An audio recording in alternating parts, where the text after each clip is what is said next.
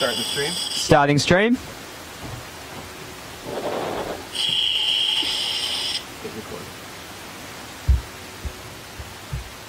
Lauren, you are live. You are live. A very good morning to you all. This is Lauren down here, and I do have a surprise for you. We are at a new dive site. Welcome to Eagle Ray Rock. So this is completely new for all of us. So I have my amazing cameraman Emil behind the camera, and of course Patrick somewhere on this surface. Now I am currently at 20 meters, so that is actually quite deep. And Eagle Ray Rock is basically a pinnacle of rock that's incredibly beautiful but completely unexplored. So I am as new to it as all of you watching at home. So of course it gets the name Eagle Ray Rock because in the sandy areas there can be a lot of eagle rays. So what we're going to do is just go over the pinnacle and circle it to see what we can find. But every so often I'm going to look into the blue for turtles and eagle rays. When we were on the surface, we saw a lot of turtles coming up for air, so you never know. So Pat, over to you and let's go explore.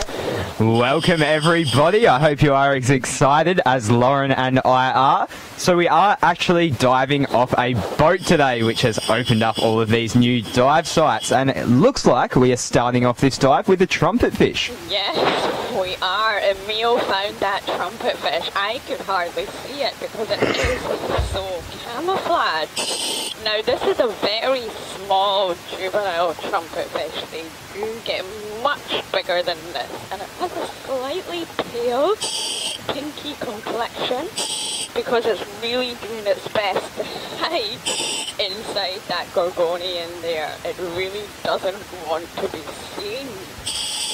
Now these are really stealthy predators. They are designed in such a way that they're really good at hunting. They leave hardly any shadows. They just cruise around the reef almost unnoticed, and they can snap up their prey. They can colour change a lot to blend in, and obviously because of their body shape, they're able to just disguise themselves among gorgonians, sponges, and various other corals. Now, of course, the name trumpet fish comes from that elongated snout. It looks like a trumpet. Yeah, and we can see at the end of that snout there is a tiny little thing hanging off its chin. Now this is called a barbel, and it serves as a bit of an extra sensory organism for the animal.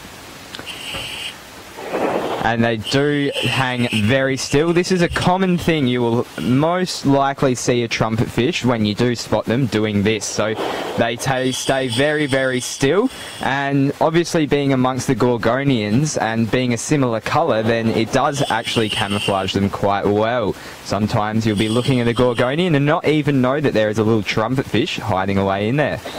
Exactly. So we'll let this trumpet fish hide out, and we are going to explore the pinnacle. I can see a huge barracuda sitting on top of the pinnacle, but we're going to go around it and see what we can find. There's lots of ledges here, so it does look to me the perfect place for turtles to sleep, or sleep with air quotes, during the night time. So it's so refreshing and exciting to be diving somewhere else, but I also have no idea what to expect. That's alright. What are you hoping to see? Well, obviously being at Eagle Ray Rock, I would not mind an eagle ray at all. But maybe a nurse shark. I would really like to see a nurse shark today. Oh, that would be great. It is early in the morning here. It is only 7 a.m. We do have a beautiful and very pale angelfish swimming towards the meal. Very pale, almost white. but it is a great angelfish. We can't, not just yet. Emil? So don't forget, if you do have any questions on the trumpetfish or the angelfish or anything that you're seeing this dive, please send in your questions. And if you're on Twitter, use the hashtag diveLIVE. And what a beautiful grey angelfish this is. It's really pale and it has bright yellow pectoral fins. Yeah, so that is a key identification feature of the grey angelfish, is obviously, for starters, they are grey, and secondly, they do have these yellow backsides of their fins, of their pectoral fins. Now, a pectoral fin is the fins that sit on either side of the body. Yeah, we're starting to see more grey angelfish now, but normally we see the French angelfish.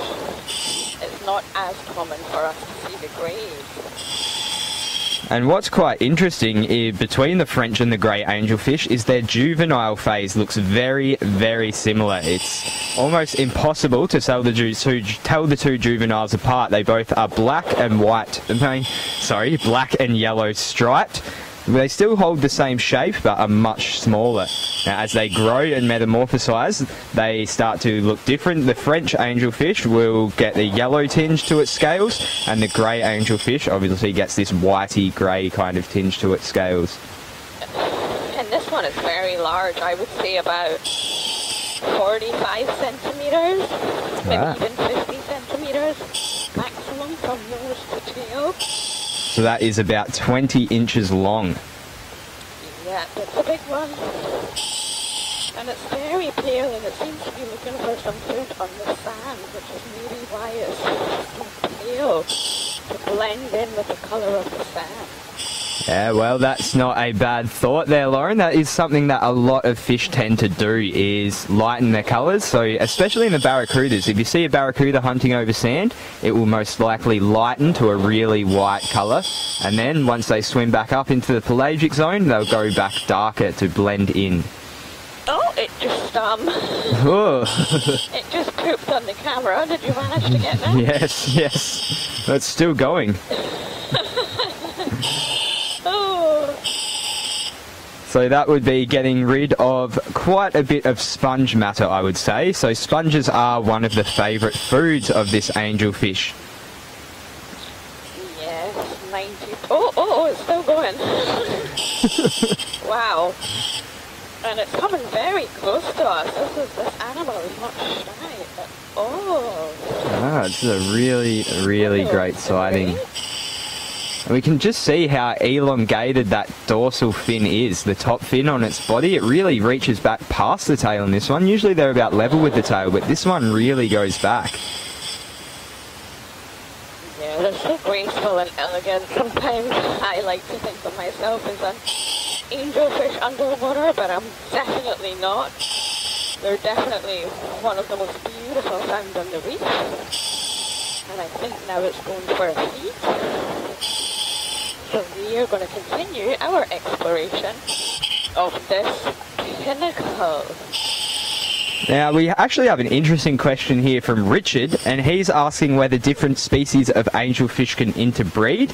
And yes, they can. So here in the Caribbean, there is, I know one is the queen angelfish, and I think it's with either the French... The queen and the blue angelfish meet together to create a hybrid called the Townsend angelfish. And I think we've actually seen it on a live dive once that actually wrongly called it the queen. So it has features of both, but it's the queen and the blue that meet together to create this hybrid called the Townsend. Sorry to burst your bubble, Lauren, but I did actually watch that dive back, and that was just a queen angelfish, unfortunately. We didn't get our hybrid. Talking about? Hey, yeah. No, that was not a hybrid, unfortunately. So the current is actually quite strong down here. I think it's the strongest I have felt on a live dive. And Emil has another trumpet, so this is adult form. There's actually two right here, so this is cool. but we're gonna keep going. I just want to show the whole pinnacle to you and just how beautiful it really is. Wow, this is great. So we've got a little four-eyed butterfly fish in behind those two trumpet fish.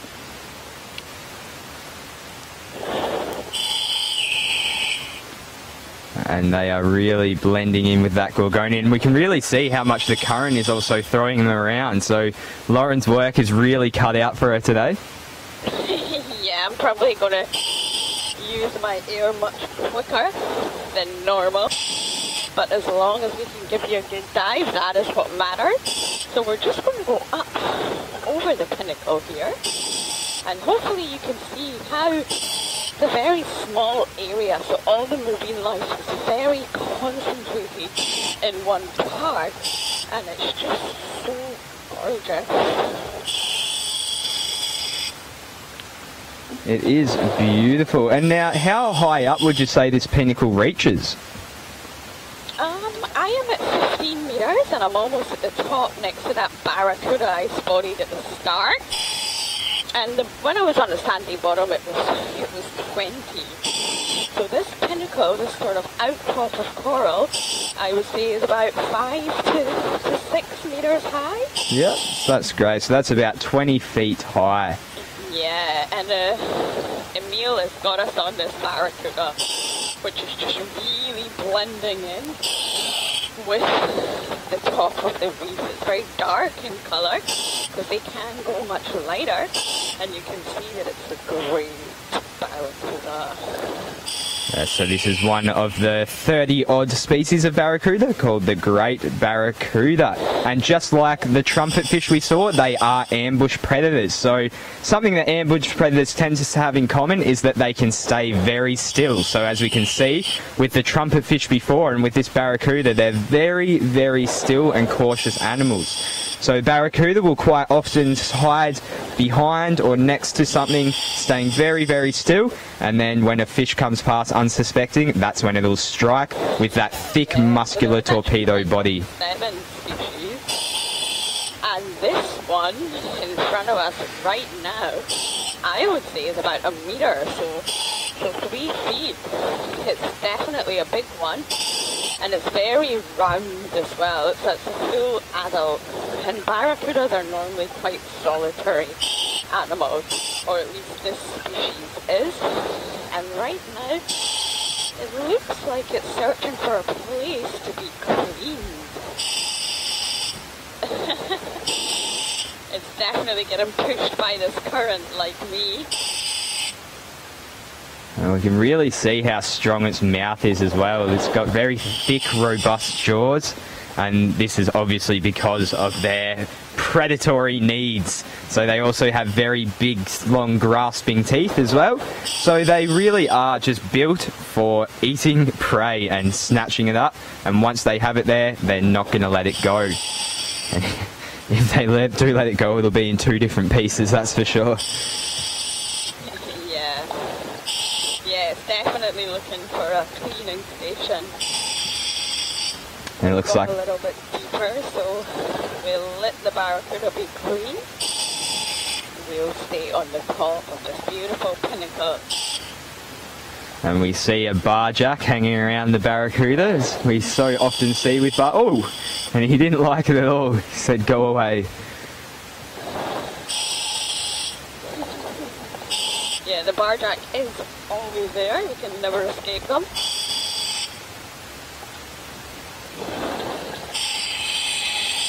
So just to give you an air check, I am at 120 bar, so definitely use my air a lot quicker than normal, but it's worth it.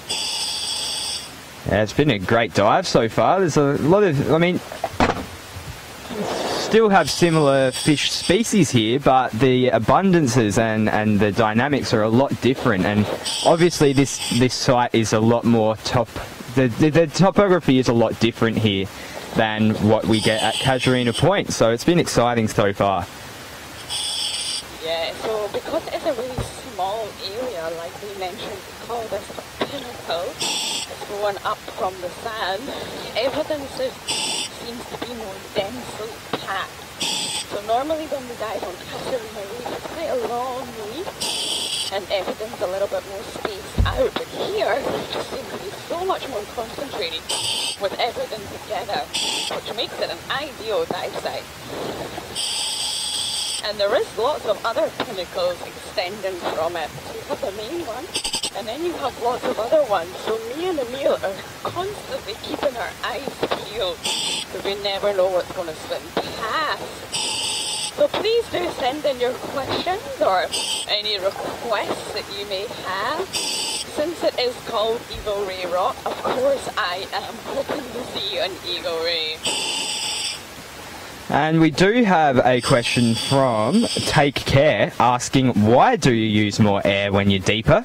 Well, that's because of the direct relationship between depth and pressure. So as you get deeper in the water, the pressure starts to increase, and so therefore reduces the volume of air. So the more you breathe, the more air you're going to be taking in. So the deeper you go, the faster you will go through your air.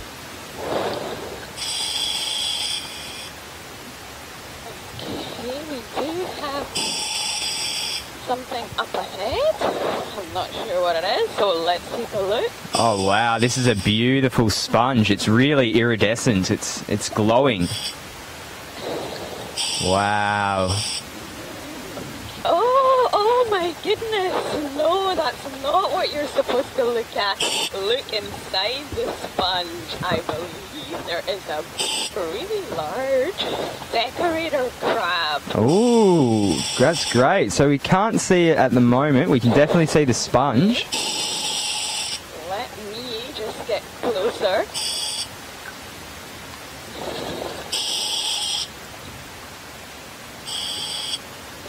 So a lot of animals actually do make the inside of a sponge their home. It's just like any other crack or hideaway on the reef for them, essentially. It just provides shelter and also gives them a better opportunity at getting food. So this big thing that looks like algae inside the sponge is a crab. Now you might not even be able to see it because it is so camouflaged. Have you got a good view of it yet? Yes, that's looking better now. I mean, it still is very hard to distinguish as a crab, but oh wow, this is great. So it looks like the body shape of a arrow crab actually.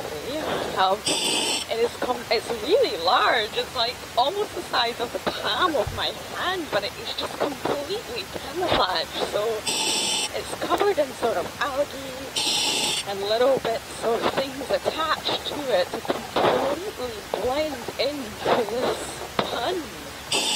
I'm really not sure if you're going to be able to see it like I can, but it's absolutely out this world. No, we do have an awesome look at it now.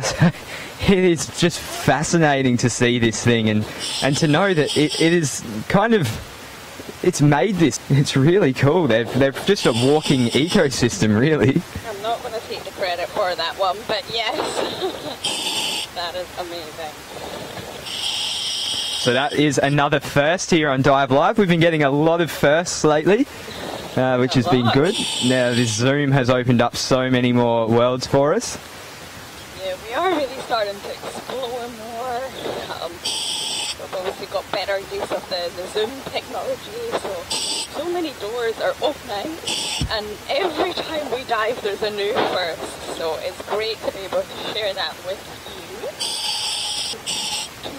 Pinnacles, and I can amass so many animals this week. I think Emil's going to try and get you a beautiful view of this canyon. Yeah, so this is a great bit of natural topography here, and it does look absolutely stunning. And we do have a question here from Love Dogs asking, how far are we from Casuarina Point? Oh, that's interesting. Well, we're out to the left about 2 miles from Casuarina Point in the south direction. So we are now southwest of the island, so it's quite far. And we did go out on the boat, but we are still with Don Foster's. Using their boats, they have treated us to a little treat for the day of exploration. So quite far from the usual dive site. Yeah, it's really nice to be away a bit. So Lauren did say we're about 3 miles, which is about 5 kilometres for all our metric friends. And Amanda is asking us whether we feed the fish. No, we definitely do not. We want to leave the environment in the most natural state as possible. And feeding the fish can bring on all kinds of trouble that we don't want. And we don't really need. We really just want to show you all these fish in their natural habitat, in their natural state, without having any influence on that, or minimal influence on that.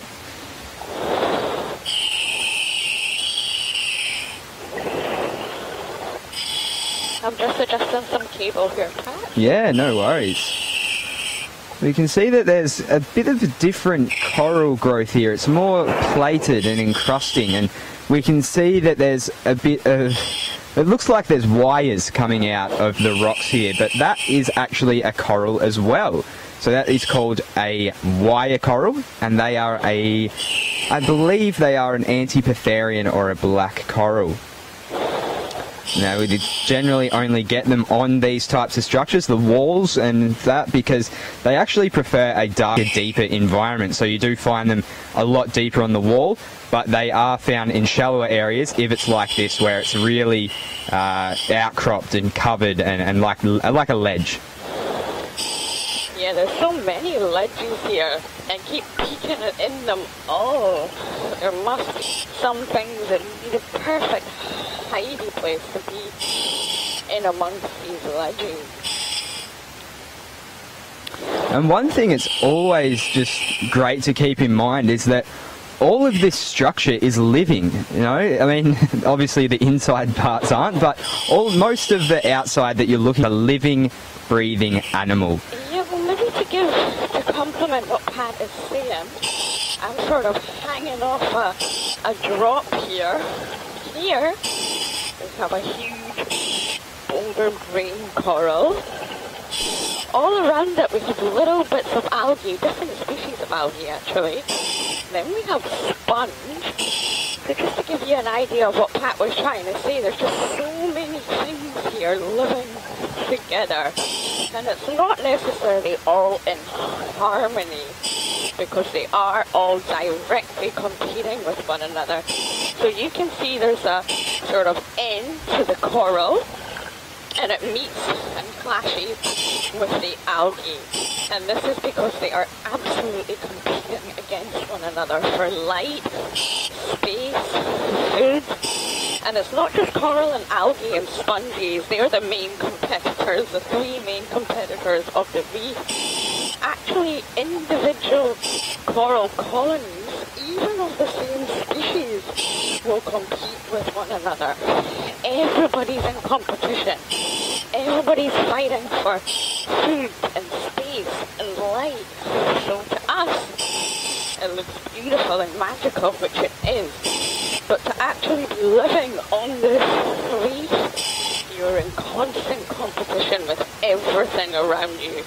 You have to maintain your area, fight for your space, your food, and your ability to get access to the sunlight. So everything is very close together. Every time I look around, I just see competition, competition. Everyone's fighting.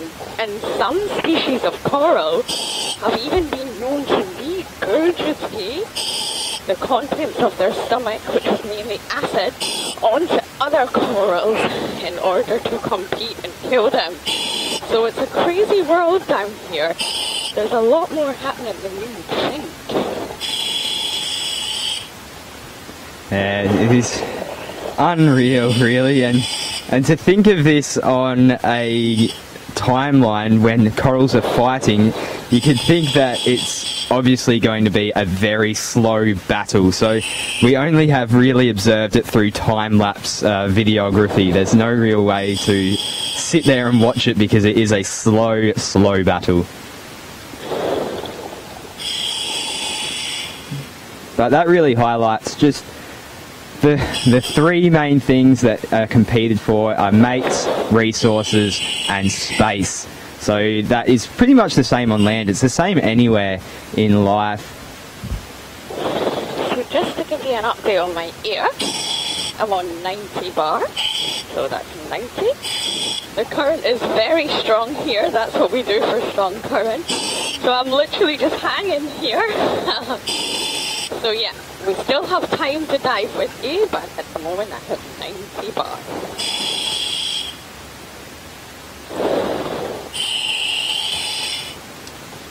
So Spas is asking, could sponges form colonies alongside the corals? What was that, sorry, Pat? Can sponges form colonies alongside corals? Sponges are actually very ancient animals. I think they started to form around 650 million years ago. And they are probably the secondary most dominant animal to coral on the coral reef. So in terms of sessile animals, and they formed before corals. So sponges were the first to form on reefs 650 million years ago. It's a very long time. And it's fascinating also to see that they haven't really changed much either over this 650 million years. So they do live sessile, which means that they attach, they don't move, they don't have muscles, they don't have tissues, they don't have organs, yet somehow they've still managed to survive 650 million years.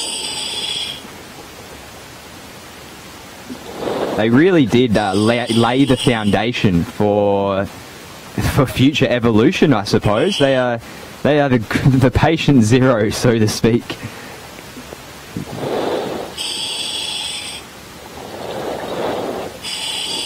And we're seeing a lot of rope sponges as well, so those structures coming off that look like a whip, that is actually a sponge. Now they also do get Gorgonian corals that looks just like them, but we can tell that this one is a sponge because we can see that it's got lots of little holes, and they are its exhalant pores, which it uses to breathe out essentially, but they don't just breathe out, that's also how they capture their food as well, by drawing it in and then blowing it back out. Yeah, so sorry, I was just adjusting the cable there. So we are going to swim above another canyon in between these huge coral outcrops. So we're just going to slowly swim. It's very wide, it's not narrow, so there's lots of room for us without touching anything. Oh wow, did you see that? What? Sorry, the fish all just got chased by a bigger fish and they just all dispersed at the one time. There's so many fish just hanging out in the current. So the currents are a real advantage to fish because they don't have to swim much. They can just hang out there and face the direction that the food is coming. So normally when there is a stronger current present, it's actually great news for a diver. Although you might have to kick and swim a little bit harder, at least you're going to see more life, more food. And sometimes even the bigger animals, what we call the megafauna, will be much more present in stronger currents because the food is being driven in. So this is just amazing. On one side I have a huge coral pinnacle, and on the other side I have one. So I'm trying to stay as streamlined and as straight as possible and just drift with the current. And if anybody was wondering who that handsome diver was in the background, that is our good friend Sergio. So he's been kind enough to take us out on his day off, out on the boat, and he's down there also spotting for us. So. Oh no, my secret's out now. You know how I found that crab. I was going to try and keep it a secret from you all, so you thought I found that decorator crab, but it was Sergio. And he is the manager of Don Foster's Dive Centre, and he's so kindly taken us out on the boat to deliver this experience to you. Now, Amanda wants to know, how do the plants get their colours? Well, there actually isn't any plants here. underwater on this reef. So we have algae. The algae is technically not plants. Now what I think you're referring to is the corals. And it's actually really interesting how corals are an animal. Let me start by classifying that. So they're not actually a plant or algae, they are an animal. And what they hold in their skeletons and in their tissues, what's called zooxanthellae, which is a type of algae that produces food from the sunlight. Now, the corals will hold this algae inside of them and harness their energy that they make, and in return they get shelter and a place to live. Now, these algae come in a whole range of different colour, and this is what gives the corals their coloration. Now, if the environment gets too stressful, like if it gets too hot from global warming, the corals will actually get rid of this algae, and that is what causes coral bleaching. So not only will they not get the energy from this algae, they won't get the colour, so they turn pretty much white. Thanks for that, Pat. So yeah, we're nearing towards the end of the dive because my air is going down. So we're going to just stay on top of the pinnacle now instead of going around it. And any questions that you have, make sure you send them in before we wrap up the dive.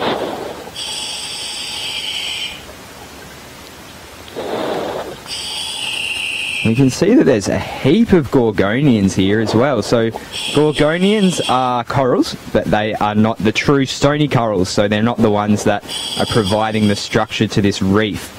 So the gorgonians are the ones that sit on top, and like this one we're seeing right now, just gently sways in the current. I think Emil is actually trying to show you the mackerel that's swimming in the background. It's quite a big one, but I think it swam off. It was a cerro, part of the mackerel family, but it swam off, so now we're just having a look at this big, beautiful gorgonian, as Pat was saying, and I can barely keep up with this current. If you can see it moving, it's been really pushed over, and that's how powerful this current actually is. And we can see that it's bending a certain way. It's bending into the current on the, I suppose you could say, the front side of it. And that is because they can actually rotate on their axial skeleton, so a rod skeleton that runs through them. They can actually rotate so that they're facing into the current. Now this does two things. It increases the surface area available to the current so they can filter out more food, and it also stops them from breaking. So if they were to be pushed side on, then they could snap a lot easier. So you'll notice if there's a lot of gorgonians all in the one space, that they will all generally be facing the same direction. And that is the direction of the current. Okay, well thank you everybody. This has been a great new experience for us. Despite the strong current, it's just been awesome to explore somewhere new and share it with you. So we will be back at 11 AM, and it also will be somewhere new, but we'll keep that a surprise for now. So thank you, diveLIVE family, thank you Emil, and thank you Pat. We'll see you soon. Thank you everybody. I look forward to our second boat dive, 11 AM Grand Cayman time. I'll see you under the water.